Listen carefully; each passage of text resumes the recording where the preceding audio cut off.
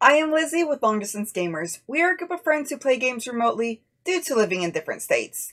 Today I am talking about Unforgiven, the Lincoln assassination trial. What do I think about it? And more importantly, how do we play it remotely? Now before we get started, there are two different sides. The side running the game, they for sure have a copy of the game and they play it mostly like normal. The remote side may or may not have a copy. We will be going over how the remote side sets up and how the remote side responds to the game. So this is Unforgiven, set up for remote play. The first thing that has happened is we have set the cards in piles for their individual colors. This is, of course, trial phase 1.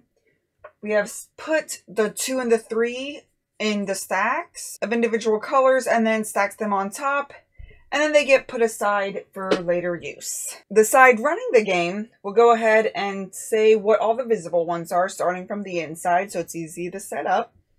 So for instance, we have a gray carriage, a gray Assassination's calling card, a white bullet, a black Last Hours of Abraham Lincoln, and a white Whitney revolver. I just use a plain deck of playing cards, so that way I can put those upside down for the unknown cards, and then the running side will again state what the other ones, these next 6 are.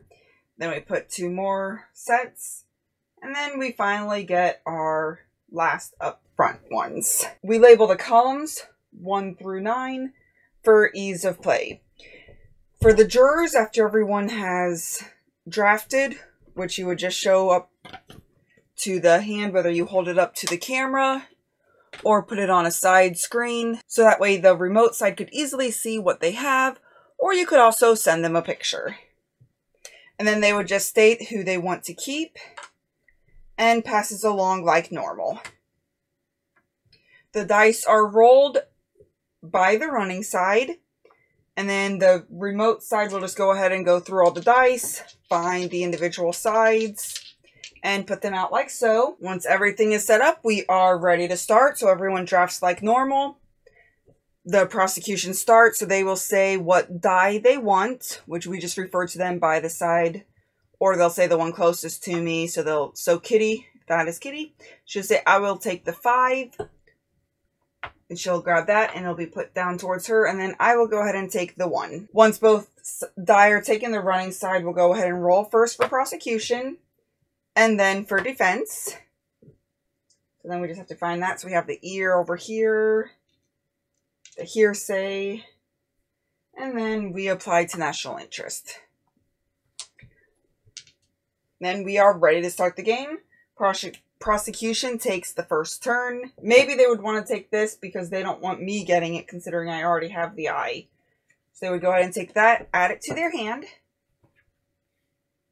Then we would go ahead and turn these over, which the running side would go ahead and say what they actually are. So maybe it would be the red Lincoln's chair and blue map of Booth's escape route.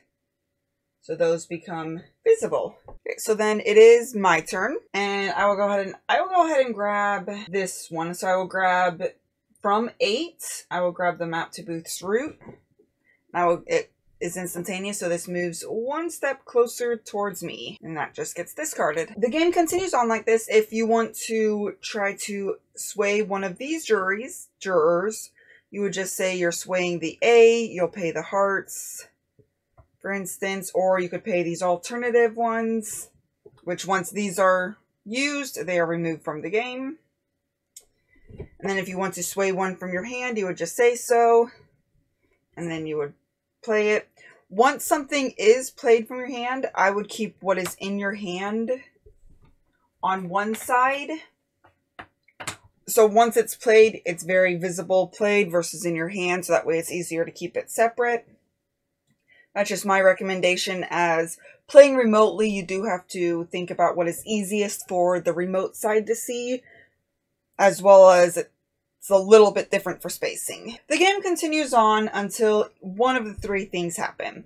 Either you convince 4 jurors to join your side, or you get this justice all the way to your side, whether it be guilty or innocent, or all 3 of the trial phases have been complete, and then whoever has the most victory points is the winner, and there are tiebreakers in the rule book if you do happen to have a tie for victory points. So that is Unforgiven, the Lincoln Assassination Trial.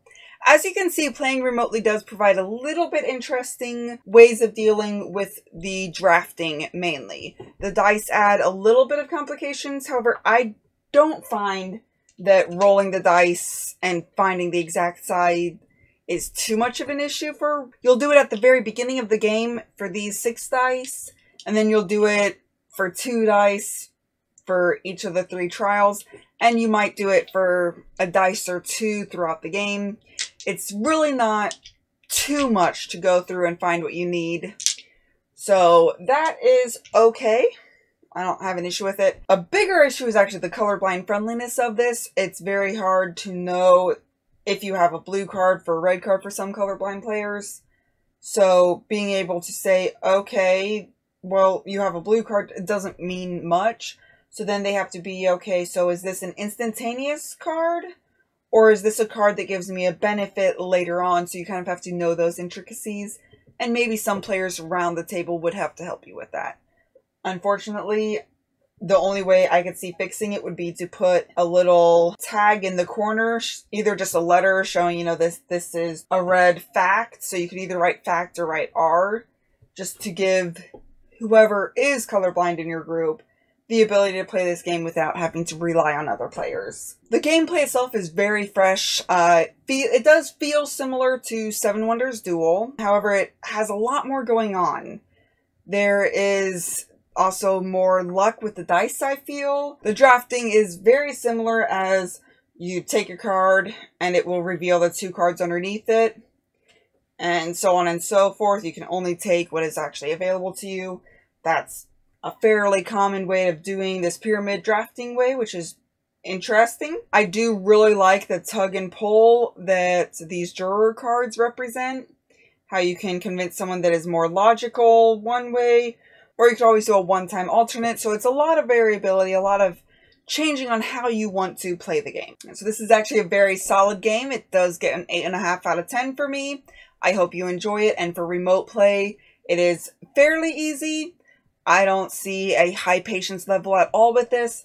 The biggest thing would just be to separate out the cards in each of the trials by color, and then hunting and finding the dice a few times throughout the game, which doesn't add much time at all. So that's what I think about Unforgiven, the Lincoln Assassination Trial. Until next time, just remember to have fun, be present, and be you. Thank you all for watching. If you have any questions or comments, feel free to reach out to us. We would love to hear from you. Also, if you find value in our content, please like, comment, or subscribe. Let a friend or family member know that we exist. Help us spread our channel and bring remote gaming to a table near you. Thank you very much, and have a great day.